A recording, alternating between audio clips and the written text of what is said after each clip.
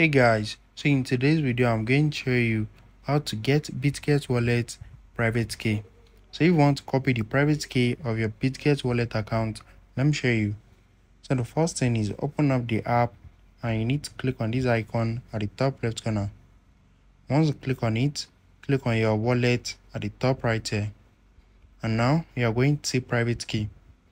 So just click on private key and you need to select the coin that you want to copy the private key. And now enter your account password. So you can also use your Face ID to verify it. And now they are going to your private key. So you can now copy it. So as you can see, this is it. So you can just click on this copy to copy it. So there are some coins that will have only one private key. So if you want to see your account seed phrase or your passphrase, just click on view right here. So I don't know the pronunciation.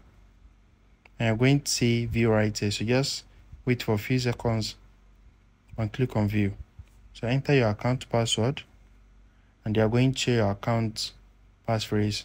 So you can now click on it to view it and click on backup done. If you found this video helpful, smash the like button and subscribe.